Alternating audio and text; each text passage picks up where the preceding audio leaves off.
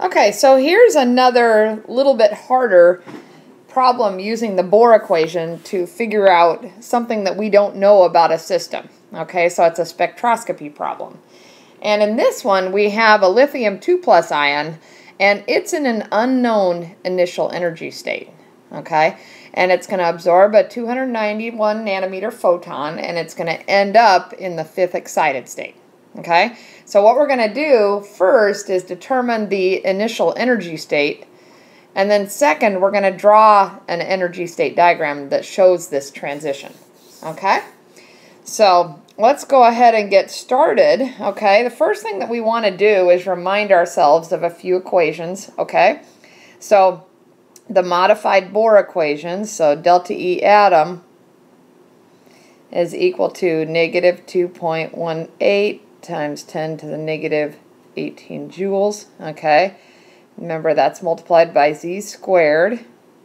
Okay, takes into account that it's not hydrogen. If it was hydrogen, it would just be 1. Okay, and then 1 over n final squared minus 1 over n initial squared.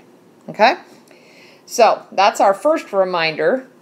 Another reminder, of course, is that E photon is equal to hc over lambda. Okay, and we're going to use that. I'm not going to write it down quite yet, but we're going to use that when we use that wavelength of that photon to calculate the energy. All right, so let's look at what we actually have here. Okay, so we have given the final energy state. Okay, now the 5th excited state, what does that mean? All right, so remember, ground state, n equals 1, first excited state, n equals 2.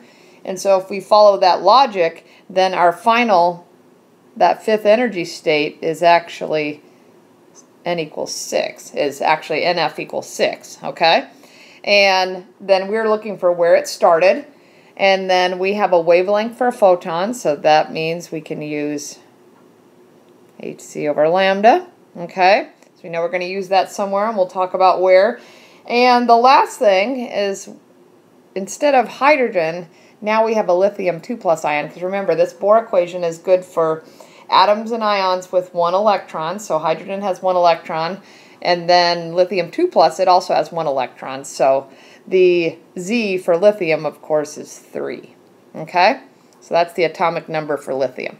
All right? So we have this guy. All right? We're looking for this one. All right? So we basically have everything else. Now, let's talk about delta E atom, though. Okay? So we're going to, we already have to look for the initial energy state. So we have to have a way to get delta E atom. All right, and this lithium ion is absorbing a photon, so it's taking in energy. All right, and because we have the wavelength of the photon, then we can actually just go ahead and calculate that delta E atom, because remember, delta E atom, the absolute value of that, okay, is equal to E photon. Okay, so that's the change in energy. When that photon is absorbed, then the energy change is equal to the energy in that photon. All right, so let's go ahead and calculate the energy of that photon. Okay, so remember, we have to convert this into meters. Okay, but I'm going to do it the quick and easy way. So E photon is equal to hc over lambda. Okay. And let's fill that in. So 6.626 times 10 to the negative 34 joule seconds. That's Planck's constant. Times the speed of light, 2.998 times 10 to the 8th meters per second. Okay. And we're going to divide that by our wavelength of our photon converted to nanometers. So that'll be 291 times 10 to the negative 9 meters. Okay. So that's non-standard scientific notation, so we could either do that, but also remember, if we did just convert it to meters, we would have, and put it in standard scientific notation, it'd be 2.91 times 10 to the negative 7 meters. Okay, so that's equivalent, though. All right, so let's go ahead and get that E photon. So when we put everything in there, then we're going to end up with 6.826 times 10 to the negative 19 joules. Okay? And remember, that is that change in energy of the atom. So the atom, actually in this case the ion, lithium 2 plus ion, absorbed that much energy and it promoted it up to this 5th excited state. Okay, so it went up in energy because it absorbed it. All right, so let's go ahead and go to the next page on the presentation and fill everything in because I want to have lots of room to do this. Okay, go to the next page. Okay, and I'm going to rewrite our equation. So we have delta E atom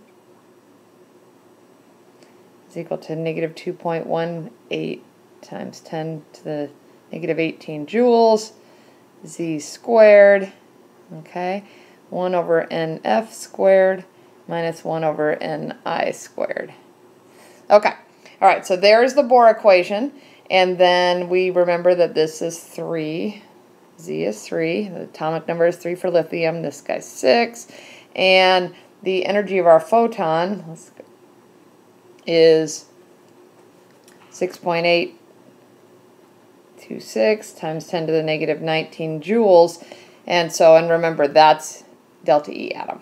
Okay, so let's go ahead and fill everything in.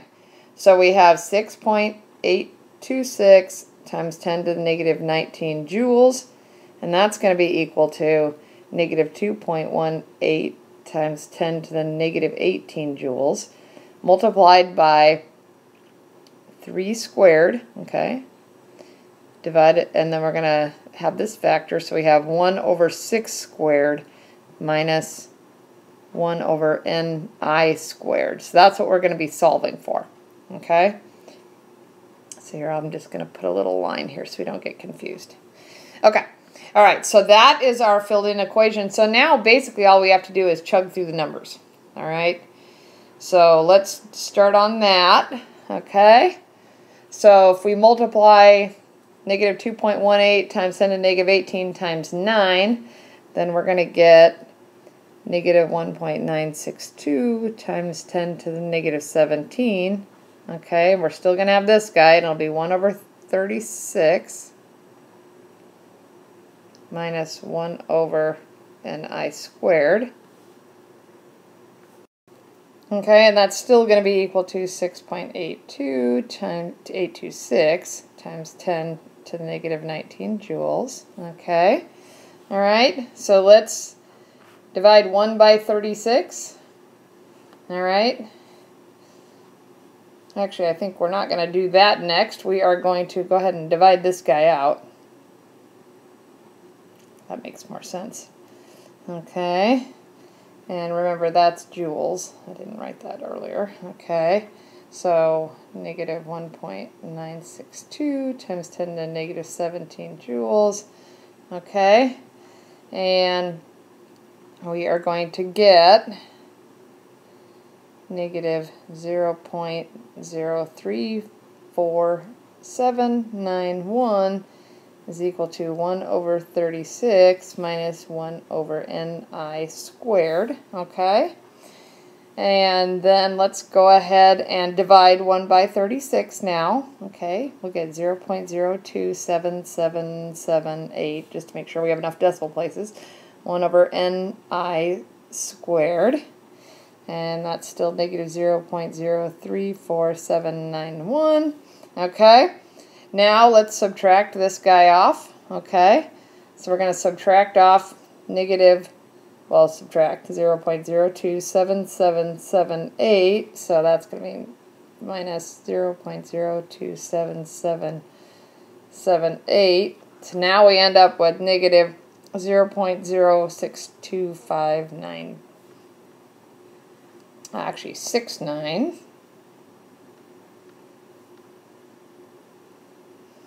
And that's going to be equal to negative 1 over Ni squared. Okay, we're getting there. Okay, so now let's cancel out our negatives. Boink, boink. All right. And we'll multiply both sides by Ni squared. Okay. And then we're also going to divide this out, 0.0625. 5, 6, 9. Okay, and that's going to end up over here. So then we're going to end up with Ni squared is equal to 1 over 0.062569. Okay, we take the square root of that. Actually, that's going to end up at 15.98. You can probably see where this is going at this point. Okay, it's really close to 16. Take the square root, and we're going to end up with Ni equals 4. So that was the initial energy state. So this lithium 2+ ion was in N equals 4. Okay, and it absorbed that photon and went up to N equals 6, the 5th excited state. So it went from the 3rd excited state to the 5th excited state. And so now all we're going to do is draw our energy state diagram on the next slide. Okay, so let's go to the next slide. All right, so we found out that it started at N equals 4, okay, and it ended at N equals 6. So N equals 1, N equals 2, N equals 3, N equals 4, N equals 5, N equals 6. Now these should be getting closer and closer together as we go up in energy, but there's not enough room and things get pretty crowded. So I kept them regularly spaced, okay? And so this guy started in the 5th excited state, okay?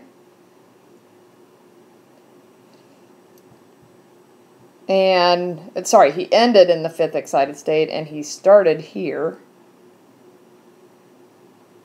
Okay? And so the transition would be from N equals 4 to N equals 6. Okay? So the important parts of this, the parts to really keep in mind, is that delta E atom, that absolute value of that is equal to that energy of that photon. So if you have an ion or atom that is absorbing a photon, remember that you calculate the energy of that photon absorbed and you can relate it to that change in energy of the atom. Okay? If this system had gone from a higher energy state, say N equals 6 to N equals 4, then that would have been negative. That energy would have been released. Okay? All right, good job.